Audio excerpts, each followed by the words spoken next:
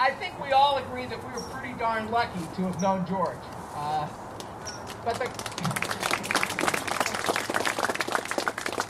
And I think the neatest thing was George would say, "Oh no, I'm lucky that I got to know all of you." And that's the kind of guy that George was. And when I think of how lucky we were, I always think of we should all be that lucky.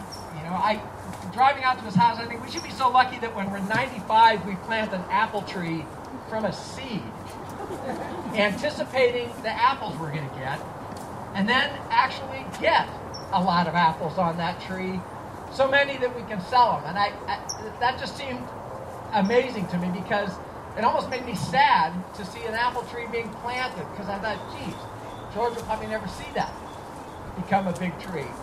Well, I got to tell you that around the front of the museum, if you didn't see it, is our apple tree. And it's one that George grafted for me, showed me how to do it. So we went out there with 2 apples with bare root, and he cut off a sign from his tree, and he did one, and he showed me, and I did one. And then he said, "Have you ever done this before?" And I said, "No." So I'm hoping. And he said, "Well, it's pretty neat, because this is probably the last one I'll do, and it's the first one you do." And so the apple tree is very important to us. And it's in the front yard, and it looks pretty darn good. And Gary, I want you to take a look at it, so you can attest to whether or not it's gonna make it okay, because it looks good, and it just had some blooms on it. Something else, last night I was Googling George Greeott, and I urge you all to do it, because if you just keep clicking next, you'll find the darndest things. I thought I knew a lot of things about George, but in 1977 he patented a sprinkler. The under something sprinkler, and to read what it was supposed to do was so complicated. I have absolutely no idea what that sprinkler was supposed to do.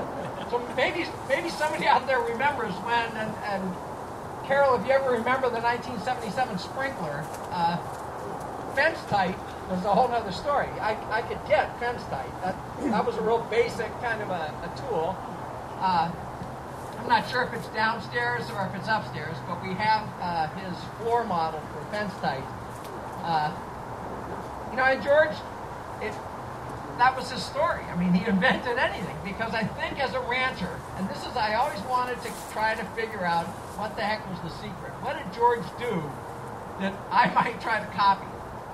And as a rancher, I think you always try to do something a little better and a little faster, so you could do a little more. And I don't think George had anything in his house or anything on that ranch that hadn't been modified by him. He didn't have rakes like you and I. He didn't have shovels like you and I. He didn't have anything like at least like me. He tinkered with everything, even down to the stuff he had fun with when he invented his horseshoe, because horseshoes weren't good enough. He was going to make a better horseshoe. So I think of that. I don't have anywhere near the energy to try to emulate George. When he told me that he knew he was slowing down because he was taking naps, I knew I was really in trouble, because I commented earlier, if I have to wait till I'm 100 in order to take a nap and not feel guilty, then I'm already in a whole lot of trouble. And that was, again, that's the story of George. Every time I went out to visit him, I came home tired, because he wore me out walking around the ranch, showing me something. And I don't think I'll ever forget, and I don't even know how many years ago, he's walking backwards up the hill towards one of his lakes, showing us something, and caught his heel on a root sticking out of the ground. And my heart sunk, because I just imagined George going down. And instead he just gave it one of those, turned back, caught his balance, and just kept on talking. And my wife and I just stopped in stunned silence and stared at him. And up until very recently, George had that energy. And the idea, again, I guess, when he turned 100, he carved his age on a block of wood on his doorstep. And then when he turned 101, he carved it. And then 102, he carved it. And he really didn't have enough room at 103. And that's what we should be so lucky to do, is run out of room when we're carving our ages and run out of room. At his 100th birthday, he talked about getting an extension ladder because his goal was to reach 100. He did. He just pulled the extension ladder up. Got it up darn near another 4 years. That's just the remarkable stuff. 2002, he was in Canada, Alberta, Canada, the World Championship Horseshoe Contest. Maybe some of the horseshoers will comment about that. The article said he was the oldest competitor at the time. I remember him saying he's just concerned whether he should do it or not. God, are you kidding, George? It's just incredible. What an opportunity in your 90s to go to Alberta and compete in the World Championship. Just amazing. But enough of that kind of stuff. I want to tell you about George's connection to the museum. You can see his things are all around us. If you don't know about the sign that says museum is the head plank off of a wine barrel, 5,000-gallon wine barrel from his dad's winery. I think when they moved from Santa Rosa, they took a lot of things just in case Prohibition was going to end and they're going to get back in the business. But George knew that plank was kind of a rare one, and he kept it in his barn, and it was just used as a shelf. And he was worried about it, that what if somebody just saw it as a board and cut it up. So he asked if he thought making a sign out of it would be a good idea, and we thought that would be a great idea. So he decided on what to put on it, and I thought this would be like a 3 or 4 month project.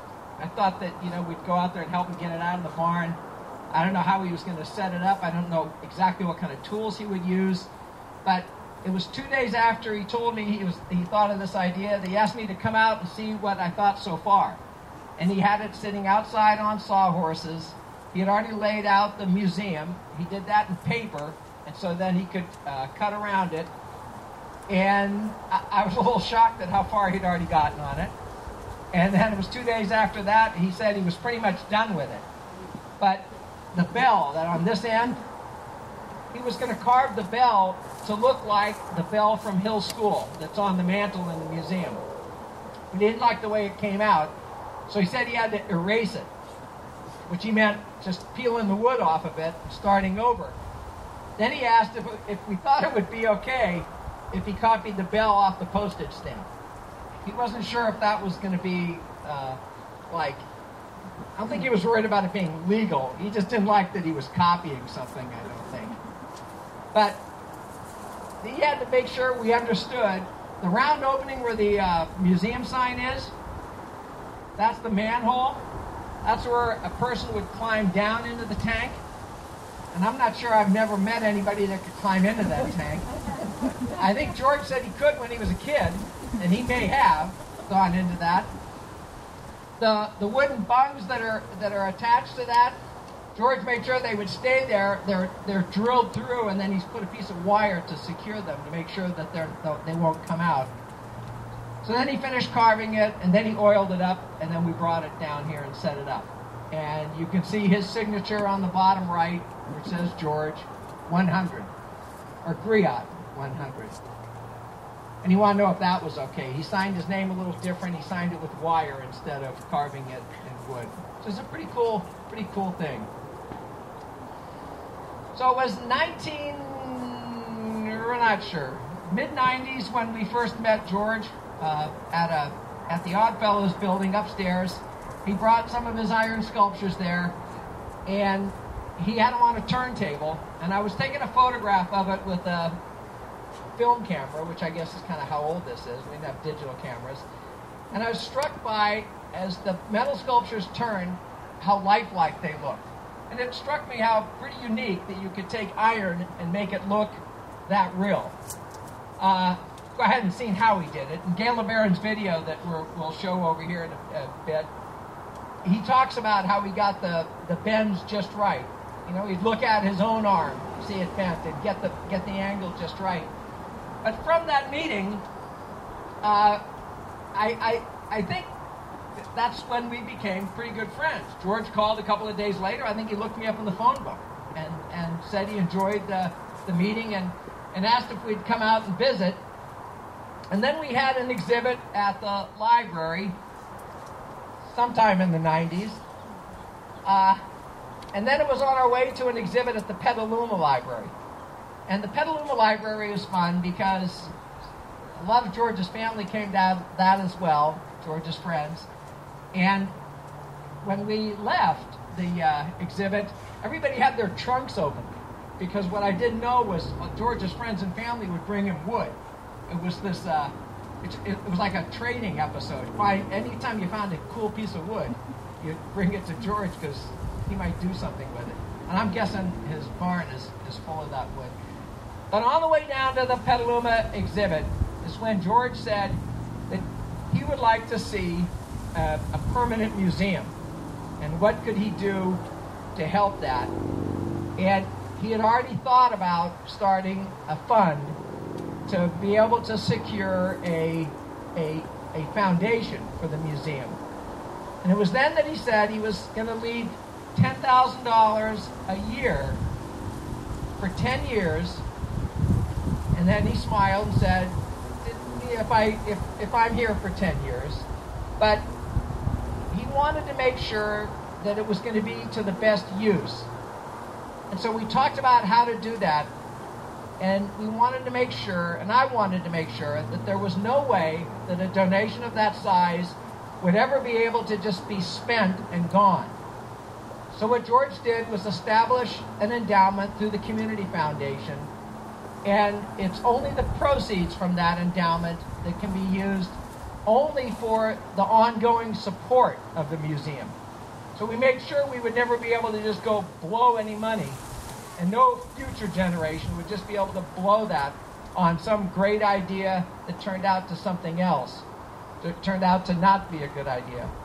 But George's endowment has not been touched since it was established almost 15 years ago. It's been added to by others, by the museum, by our volunteer work and our other donations, and it continues to grow, and we have not touched it yet. The goal is that we are creating this foundation for the museum, and that someday we will maybe hire our executive director and kind of launch into the next step. But it's that foundation that we have grown on, and it was George's faith in that, and I think our reciprocal trust in George. George trusted in us, and I'm proud that he trusted us, and I think we've done a good job of it. We've been very stingy. We've worked hard for the other monies that we've raised, and so we just can't be more connected, more proud of what George did, not just for the museum, but I think what George did for the community. His love of Windsor, and I don't want to leave out Healdsburg. He loved Healdsburg as well. His mailing address was Healdsburg, so I guess we have to let that go as well. But I know there will be some other stories. I'm sure there'll be a zillion fun stories. But I want to make sure that folks understood George's commitment to the endowment and the museum. And I guess we've named the room. It's the George Greeott room. And I hope all of you get a chance, if you haven't been inside, to go inside and visit. And almost everything outside is something from the Greeott Ranch. And makes me think how many holes he dug, digging some of these things out of, and how many places he prowled around in the hills of Chalk Hill. He made little card holders out of a piece of mahogany, and he said, because when he was a kid, he went up and there was a pump organ sitting on the porch of an old shack in the hills outside of Chalk Hill. And he hauled pieces of it home. And I thought that was just astonishing. For starters, who in the heck would haul a pump organ into the hills of Chalk Hill and to a shack? And so I asked him if he ever wondered who was in that shack. And he looked at me and said, well, of course, it was one of the richest. So it never dawned on me, Eleanor, that this is probably something from the family, that somebody in your family hauled a pipe organ out to the ranch, but George, as a teenager, I think went up and salvaged it. But that was George. He salvaged, I think, anything and everything that might be used sometime. So anyway, we're glad he did, and I'd like to pass this off to somebody else. I know there's a couple of folks. I know Deborah Fudge is here, wanted to say something. Karen Alves might say something. So who's gonna? I'm Deb Fudge, a Windsor Town Council person, and I met George 10 or 12 years ago through Karen. Where's Karen? No, there she is. And Karen was saving one of her trees. I'm not sure if it was the bay tree or the olive trees. And I had met Karen, and it was about a year or two later, and Karen said, you have to meet George, and you need to go up and go to his house on Chalk Hill Road, and you can't have anything else to do that day. You can't have a time limit. You can't just go for an hour. You need to have the whole afternoon because we don't know how long we're going to be there. And so George, I think Mike and Karen took me up, and we were there more than 3 hours, and I was exhausted following him around, just like Steve said, and learning about everything that he had done up at his ranch and everything that he had made and the tools that he had made and the wooden tools and just how he lived his life. And it was amazing. It was 3 hours of nonstop history, and I was exhausted, and he was the one doing all of it, and I was just listening. But then we became friends, and he then, every time I would run into him, I'd ask him more about history.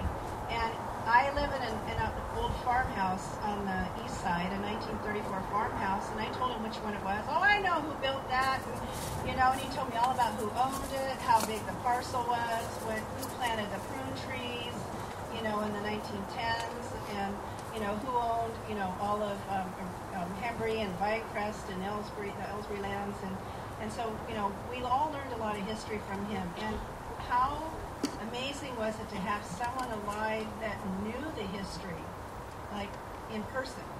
He wasn't just telling history, he remembered and knew the people. And then he and I would start talking about trains, because I'm on the board for the SMART train, and so he started telling me all about the trains in Santa Rosa. Well, I knew about some of them, but I didn't know about the narrow gauge rail that went by Memorial Hospital. And he started telling me where to look. Drive around Santa Rosa. When you see a right-of-way that's really narrow and there's nothing in it, that's where the trains went, and that's where his dad's Alpine Winery was. And it was just, and so he was really excited that the SMART train was coming back, that he could see trains coming back, and we were hoping it was in his lifetime. I was honored to be at his 95th birthday and his 100th birthday, which we held right here. And I remember him talking about he needed more rungs on his ladder, and who knew he would make it almost 4 more years. And I had on my calendar, in fact, it was a birthday reminder. Have those little birthday reminders that come up on your computer, and it goes beep, George Greeott's birthday, and I'm like, oh no. But how amazing that he made it almost 4 more years. I also felt close to him because my grandmother was born in 1910. And she was born exactly 3 weeks after he was born. And she lived in Sonoma, and she died 15 years ago now. But I kept looking at George thinking, technically my grandmother could still be here because he was older than she was. And so he also helped me feel close to my grandmother, who had been gone for so long. Sam Salmon, Councilmember Sam Salmon is here too, and he might get up and speak. But on behalf of the town, we just want to thank George for everything he taught us, everything he's left us. So much wouldn't be here. We wouldn't probably have this museum if it weren't for what he was able to do with that endowment. And for all of you who introduced him to me, thank you so much. And that's the entree for Karen to come up. But he's just someone I'll never forget. My last story is he would be my date at the Polenta Feeds, the Windsor Historical Society Polenta Feeds, and he would be my date until the last couple of years when he didn't show up. And so we'd sit next to each other, and one year I turned to him, I said, if you were 45 years younger, I would have married you. And he just put his head down and turned all red, and I said, I'm serious. And so that was sort of our little joke. But 45 years, what an age difference. But it was just such an honor to know him, and I just, for his family and friends that are here, the town of Windsor would just like to thank him for all he's done for us. Karen? Most of us here today recognize George for being a farmer, an artist, a friend, a father, an uncle, and a grandfather. But to me, he was not just a friend, but he, in fact, was my mentor. I met him when I was 50 years old, and that was 14 years ago. And at that time, I thought more than half my life was over, and very quickly, George made me realize that really my life had really only just begun. Because the things that I could accomplish in the next half of my life would probably be the things I'd be remembered for, besides raising my family. So losing George was quite hard. And for me to be up here talking about him today really means a lot, and I thank Steve for inviting me to do that. As I go forward in my life in Windsor without George, there's going to be many things that's going to remind me of him. How many of you hike in the regional park off Foothill in Arata? If you do, there's lakes up there, and George had something to do with those lakes being built along with other farmers in this valley. And I know for myself, when I go up there to hike around, I'm going to be walking on that land that George walked on. He also was really instrumental, along with Eleanor Rich, in helping me establish the Heritage Tree Ordinance here in Windsor. And the first tree is in the Foothill Foothill Community Park on Foothill Drive. And it's a big, majestic bay tree. And whenever you're missing George, go sit under that bay tree, because that used to be a part of his ranch, and the rock that memorializes that tree came off of his ranch on Chalk Hill Road. He himself digging it up and having it ready for me. And the little tribute that Barbara Ray wrote talks about that day when he called me to come and get that rock. Well, now that there's an apple tree here, I'm really curious, Steve, if that's the apple tree that's growing in front of his barn. Okay, so I was really happy to hear that, because there is George was also a poet. I don't know how many of you knew that about him, but he gave me this little booklet with some of his poems in it, and the one right on the front I picked to read today. It's just one sentence, but it meant a lot to me. And it says, "Seeds sprout, a tree starts life, and nature's art unfolds." Well, one day George called me, and he said, "Karen, sadly, this big, beautiful oak tree in front of my barn is going to have to come down because an arborist told me that it was decaying in the middle." And he called me because he knows I'm a tree lover, and he wanted me to know before I found out, drove in the yard, and the tree was gone. A few days later, he called me and he said, "Well, sadly, the tree wasn't as bad off as we thought." And so we lamented about the tree, but the good news was it wasn't going to cast a shadow on his garden anymore. So he felt his garden would probably produce better, which it did.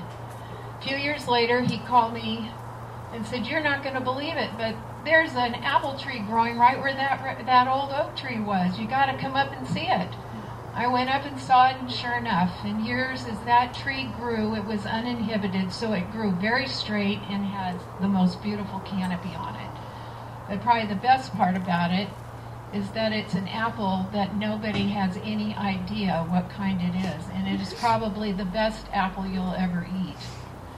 A couple of years ago, George asked Gary Blasey to sell that apple at the Windsor Farmers Market, and of course that meant that they had to go through the agricultural department and all the red tape of that to sell an apple off George's little farm.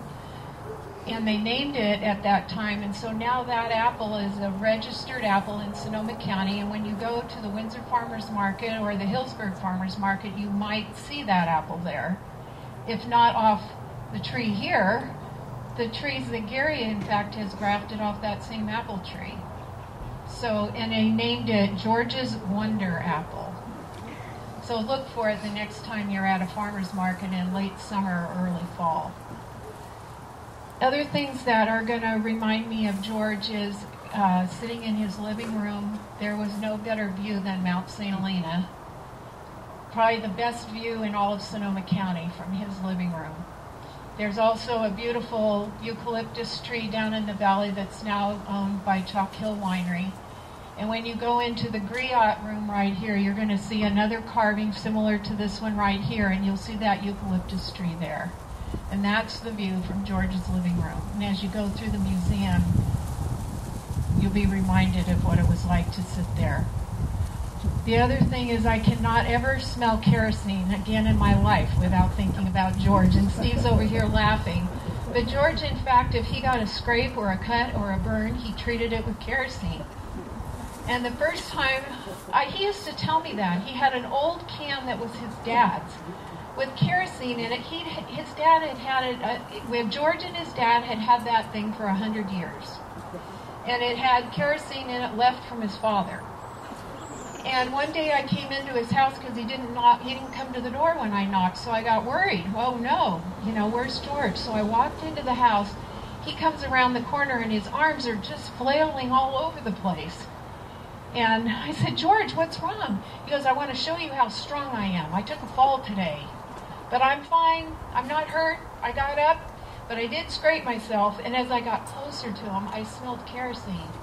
I'm like, oh my God, you smell from kerosene. He goes, yeah, that's what you use when you scrape up your arms. And I go, well, that would be fine, but the fire in the fireplace might not be a good idea right now. Oh gosh. So as I said, I won't be able to smell kerosene without thinking of George. The other thing, these cypress trees out here, between them, there used to be a lane right there that led to a dehydrator here. And I enjoy listening to George's stories about bringing his prunes over here to be dried. And I used to work in the prune orchards myself and took prunes to dehydrators. And I loved hearing his farm stories. I love hearing him talk to Gary Blasey. And him always asking Gary, how are the grapes? How are the prunes? How are the pears? How are the apples? We're going to miss him. So in closing, there's one more poem that I'd like to read because I really think that it sums up George's life, really. And it's got the perfect title, A Golden Lifestyle. A mountain with majestic splendor inviting to man, a valley with green lace pastures fading to tan, a lake with shimmering waters to behold, a field with ripened grain and tones of gold. A stream always beautiful when it flows, a tree nature's art unfolds as it grows. A farm, a source of living if one toils, a plow, a modern tool to turn the soil. A home, the place to raise your family so dear, a place to enjoy life year after year. A church where loyal worshipers go for giving, a barn necessary always for country living. A split rail fence, a barnyard forms, a livestock protection from harsh storms. A span of horses to cultivate fields, a dedicated man to produce crop yields. A cow or two, some pigs and sheep, a woman churns butter she stores and keeps. A boy has pets, a lamb and a rabbit. A girl helps with chores, a matter of habit. A flock of chickens to produce eggs, a few large turkeys with meaty legs. A country scene repeated almost everywhere, a wholesome family they gladly share. A garden is planted to produce needed food, a necessary part of a family's mood. A bountiful harvest is always enlightening. A season of drought is very frightening. A resource family is hard to keep down.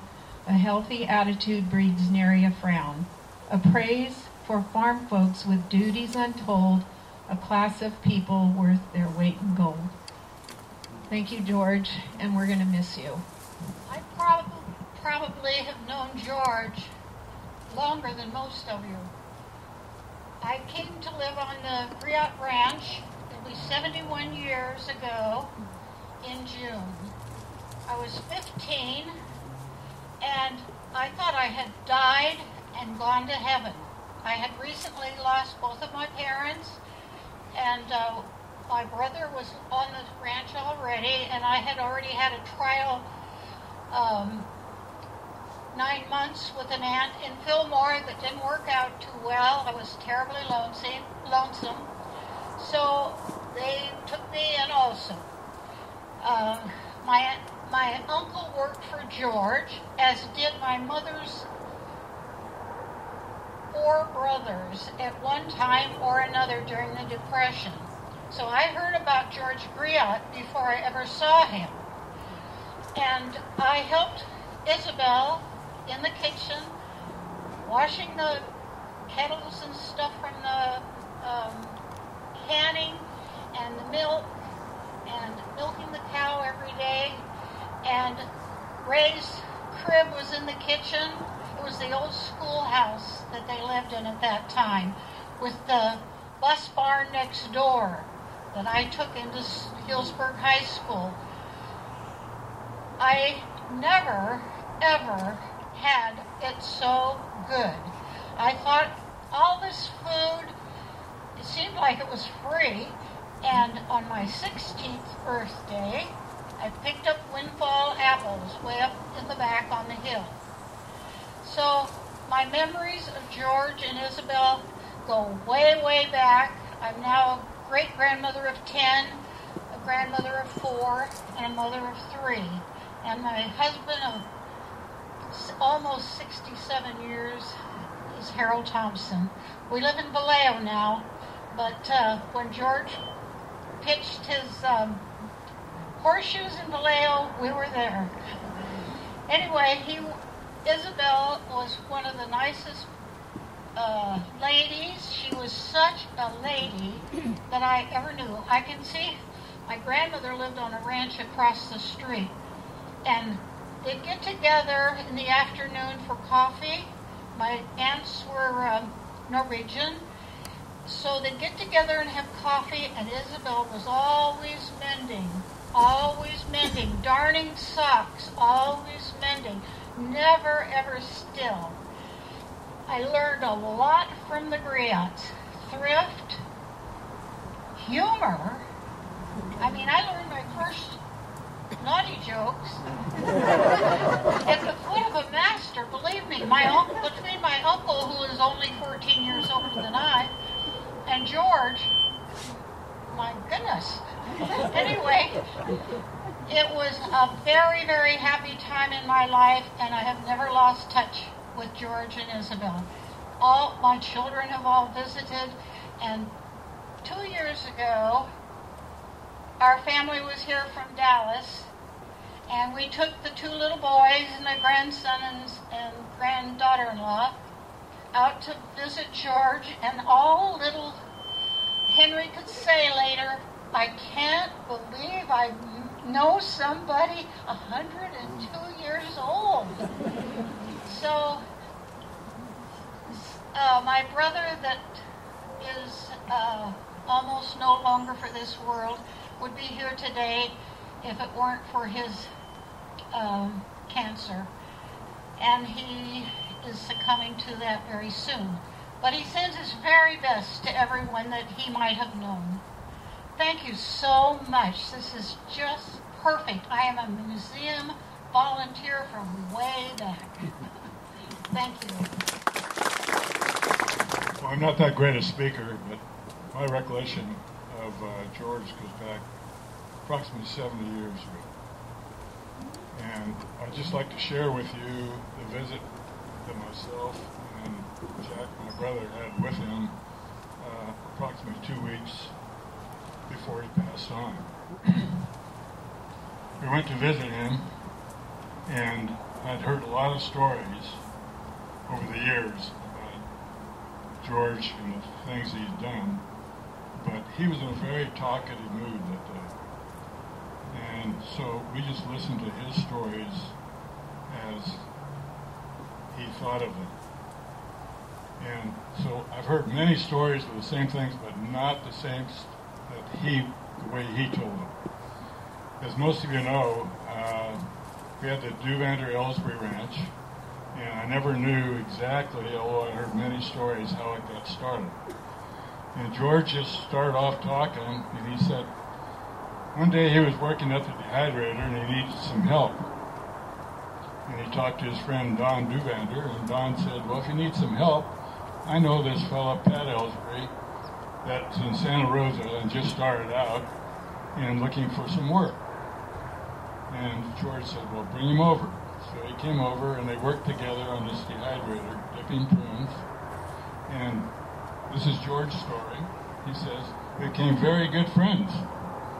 And over a period of time, he says, Pat said, hey, there's this ranch over on Brooks Road that me and Don would like to purchase, but we don't have any money. And George said he's thought about it for days, and they became better friends and better friends. And he went to his bank and was able to raise the money. And he went into great detail of he had some good harvests and had some bad harvests, so he didn't have a lot of money. But he went to the bank and raised the money and loaned it to Don and Pat to buy this ranch. Now understand, today when you do that, you have attorneys and contracts. This is a handshake. And he relied on them to pay him back. So that was the beginning of the Duvander and Ellsbury Ranch, in his words. The other thing I'd like to share is he was looking out the window, me and my brothers sitting in front of him. He was looking out the window at the mountains and the valley, and he was looking and he said to us, he says, you know, my eyesight is very bad. He says, but I look out this window, but some days I can't see out through the glass. But I really do see, because I know exactly what's out there. So I see the mountains and I see everything out there. He said, the other thing, he says, I can't go down and get my mail and newspaper anymore. I used to walk down this long driveway and be able to pick it up. He says, I know every rock and every tree, so I walk it every day. Anyway, God bless George.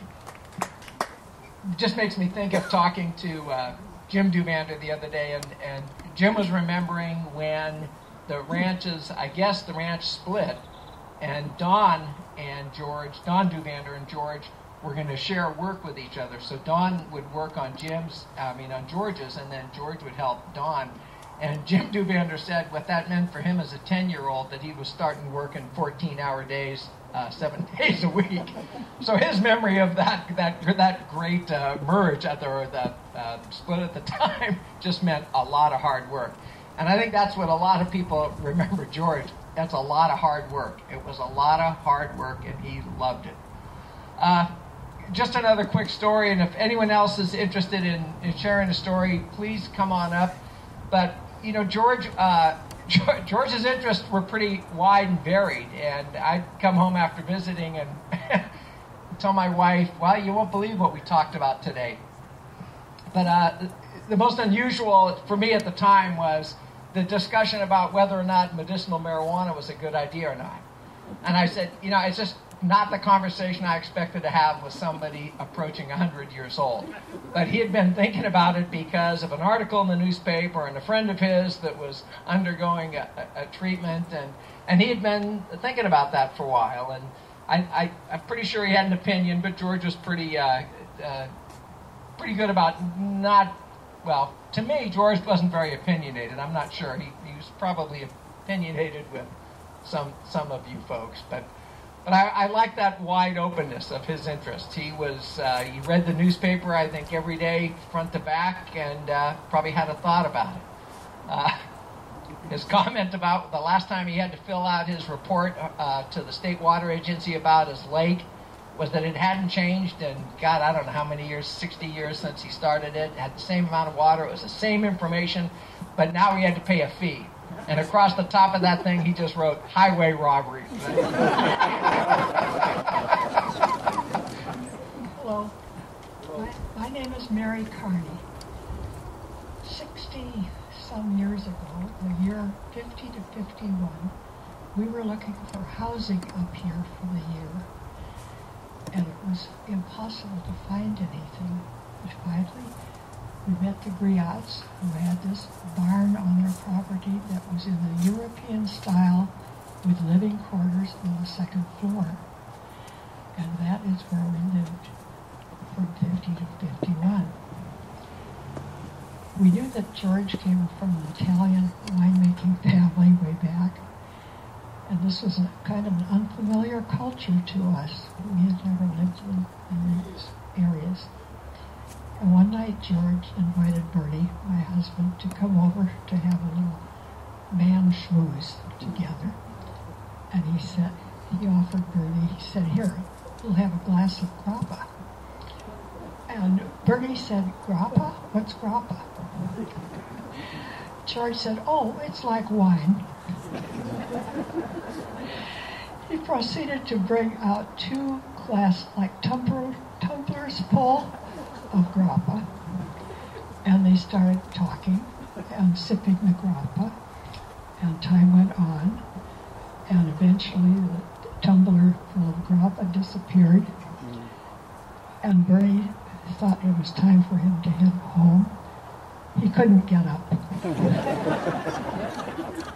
Well, when George would open a bottle of wine, we usually had a glass that was about that tall. It was the Hazel Atlas, the old jar that was lunchtime. So I guess we weren't going to be doing a lot of drinking there. You know, George won the instant wine cellar from the Healdsburg Museum. I think everybody thought, what's he going to do with all that wine? They plowed right through it. I think he shared it with a lot of people, but that was a long time ago now when that wine was done. Gay LeBaron had sent her apologies. Gay's husband passed away earlier, it's a few months ago, and Memorial Hospital has a quarterly memorial for people, and today is a memorial for Gay's husband, and so she was unable to be here because she was going to attend her husband's memorial. But she did send greetings to the family. Here you go. I'm grateful to be here. I see members of the Early Days Gas Engine Club in the audience, having no idea that I would run into people I know up here. I live in Santa Rosa. My name is Tom Jacobson, and my father's here, and he was his mother and father and his sister Marge Jacobson. We're George's closest neighbors on Chalk Hill Road, and I don't feel he's comfortable coming up here and talking about it, but I'm extremely grateful that he shares memories with me of when he was much younger, and his future brother-in-law and himself had a handmade boat they took over to George's Lake long before I was ever born, and I'm just grateful to hang on to memories like that, sharing with my father, Bob Jacobson, and like I said, his mother and father were George's closest neighbors on Chalk Hill Road, Maud and Edwin Jacobson, and they're all gone now. But my mother and father are both here, and I'm real grateful to be sharing in this celebration of life with the man I admire and have never met. Oh, well, I'm not much of a public speaker, but I had a couple of things to say about George. I met George maybe 15, 20 years ago through a co-worker of mine, friend of mine, because he went to school with one of George's daughters. And he knew what a special guy that George was, and he thought I'd like to meet George, and that's how we met. And of course, I came and I admired all of his accomplishments. And but one of the things that really impressed me was the lake. You know, of course, he designed the lake and convinced other people to make 2 more lakes, as you know. And the lake's got a lot of fish in it, and I asked him, where'd you get the fish? He said, well, you know, in Santa Rosa, I read the paper that they were going to clean up this pond or lake or something over there, and so the water level was low, so I went over there and I captured some of those fish and put them in my lake. And he says, and that's how he got his fish in the lake. He said most of the fish there are descended from the original fish that he took from the lake in Santa Rosa. So I thought that was really quite interesting. And of course he built a float on the lake, you know, because the geese and the ducks would come, and if they nested along the shore, the raccoons and coyotes and whatever would eat the eggs and chicks. So he built that float, but he said it wasn't too good though at first, because the float, I put it on a rope, and the wind would blow, and when the float reached the end of the rope, it would give a terrible jar. So he said, I could have put maybe a spring on there. He said, but I got all of these old tires. So he cut the tires up in little strips like that, long ones. So he made a rope out of these tires, and that would absorb some of the impact when the raft blew out. And I thought that was really amazing. And of course, he took a lot of old tires and truck tires, and he cut them up and bend them in certain ways and rivet them together. And he made easy chairs and a lot of things out of those rubber. You know, they're all long gone now because they all rotted away. But he did a lot with tires. I couldn't believe it. And one of the last times that I saw him, because I would see him about 4 times a year. And I live in San Leandro, and he even came out and visited me once. With a couple of his friends drove him out there. But he was going to work on something. I don't recall what it was. He was going to work on. He was going to make some sort of a gizmo of some sort. And he says, but I don't really know how to start. So I told him, well, why don't you look at stuff? And he stopped me right away. He says, no, Bob, no. He says, if you look at somebody else's stuff, he says, then it'll kind of poison your mind. It does away with originality and creativity. If you want to do something, that has to come from your own mind. You don't, otherwise you'll always think about what you've seen, and what we will do would be copying and maybe modifying somebody else's design. You can't do that. And that's the only time that George ever kind of barked at me on that, and I never forgot that. And he's absolutely right. You got to think about that. And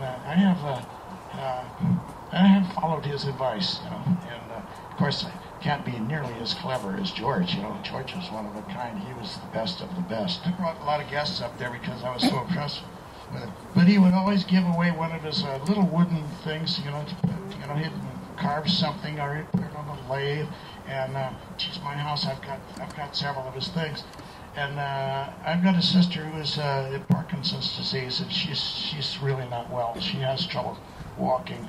And of course, she's visited George too. And the last time we were there, he handmade a couple of canes, and he gave her one, and she still uses that cane today. That's the kind of guy he was. Hi, my name's Holly Hoods. I'm the curator at the Healdsburg Museum. And George was a good friend.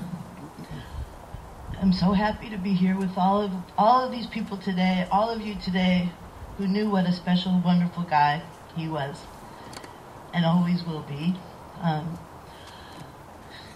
His physical address was Healdsburg, technically, but as we all know, his heart was in Windsor. When he started talking about the Windsor Historical Society and forming a museum, he actually called me over to his house, poured me a glass of wine, and looked deep into my eyes and said, Holly, I got something kind of hard to tell you. I didn't know what it was going to be. And it was that he was planning to focus his donations in order to create the Windsor Museum and the Hembree House. And he wanted to make sure that I understood no hard feelings towards Healdsburg, no hard feelings towards the rest of northern Sonoma County. He just had this mission, and he felt that if there were things that the Healdsburg Museum should have from his collection, he wanted to make sure that he passed those on. But he really wanted to see this place happen. He wanted to build the collection. He wanted to build the endowment. So I said, hey, no hard feelings, George. And when Deb Fudge earlier talked about going to the polenta feed with George as her date, I think I used to do that with him to go to the Healdsburg Historical Society things after he stopped driving. My husband gave me special permission to take George as my date. So for a lot of us, we know what a great friend he was, what a lot of history he had. and that this legacy will live on through this museum and through all of us who loved him so much. Thank you. Hi, my name is Michelle Trammell, and I'm going to be telling this story in behalf of my boyfriend Jason, who's a really good friend of George's. He's known him about 27 years. Jason's known George about 27 years. And how they met was Jason and his brother, cousin, and two other fellows were trespassing on George's property. They went fishing. So my boyfriend kept seeing, Jason, kept seeing somebody from behind a tree, like lurking around behind the tree, and he goes, I'm getting out of here, there's somebody back there. And the other guy said, no, you're crazy. And then here came George running up, out of breath. And he says, okay, I know you guys can beat me up.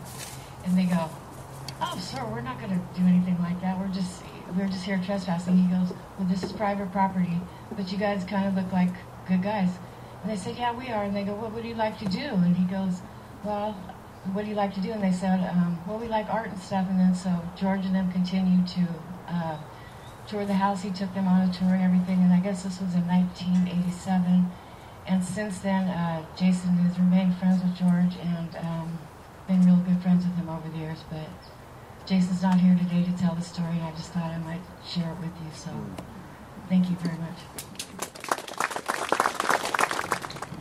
Well, hello, everybody. My name is Dana Parnay, and I teach at a high school up at Healdsburg. But I'm a Sonoma County resident for a long time. And back in the mid-'90s, I came back from working in Alaska and bought a house in Santa Rosa, and one afternoon I just was walking through town, and I passed by Doyle Park, and I saw them pitching horseshoes. And I had pitched horseshoes when I was younger, but hadn't pitched for a long time, and there I was with my hands on the fence, just looking through there, and a couple of the guys said, come on in, pitch some shoes with us, and so I did. I met George in passing, and the guys in the club were really nice, but I only played for a little while.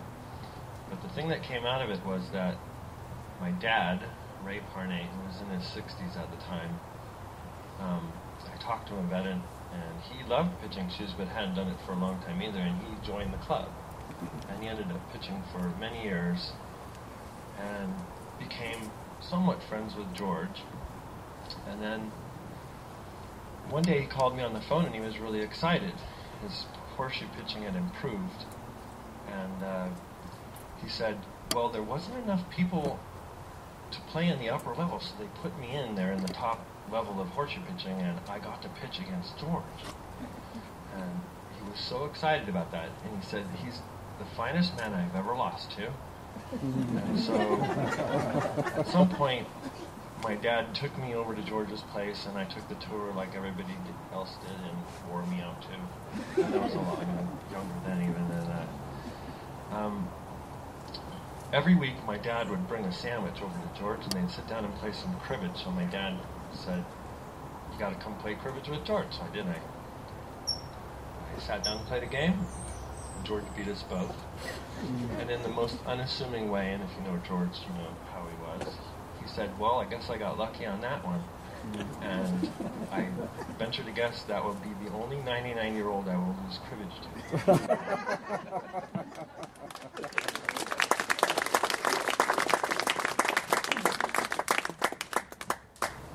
After his father passed away, we knew how much George liked cribbage, so my wife and I went out and played cribbage with him once.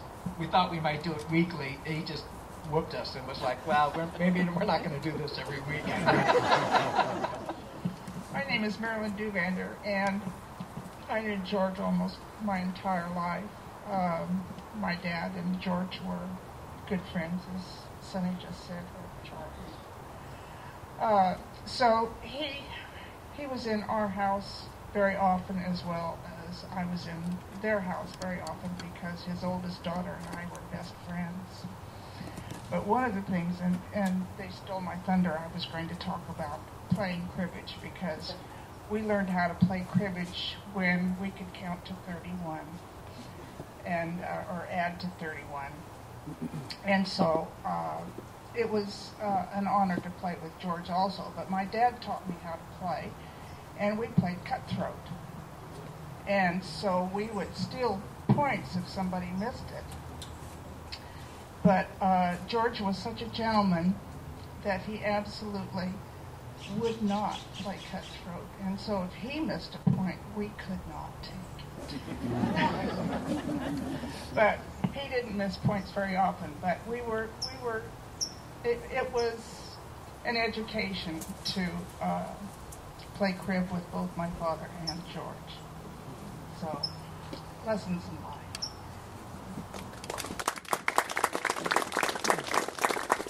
Also, yeah, I don't think he bowled when I knew him. He was extremely proud of the hand-hewn beams in their house. I think everybody that was involved in building that house was probably worked to death doing the handwork on those large beams. The relationship that George had, he always talked like he was a kid, and it dawned on me that he was only talking probably from when he was 60 years on up. And he's telling me stories about things he did. It sounded like he was probably a teenager when he did it. But I think with Don, with they dismantling things, bridges and the railroad platform up towards Healdsburg and salvaging wood, and it was like he sounded like whenever he found something good, he wanted to bring back to Don as well, because they were such close friends. He didn't think he could have just one of them. So the idea of finding a giant round rock somewhere down in the valley, but he needed to get two of them so he could bring one back. And I can't remember if it was Don bringing one back for George or George bringing one back for Don, but they both had these giant round rocks, which, I mean, that's friendship, to cart around rocks that weigh tons, I guess, just so you can share them. So anyway, anyone else? Mr. Blasey, are we going to get you up? Okay, we'll tell those stories offline. Carol and the rest of the family, thanks so much for sharing your dad with us. We missed him the minute we knew he was gone. All my projects around the house, I always pause and say, how would George do it? What would George do? Now we just have to imagine. And I guess that would pass George's muster as long as we imagine on our own and figure it out. But what a delight, what a pleasure, and again, we're so lucky. We were so lucky.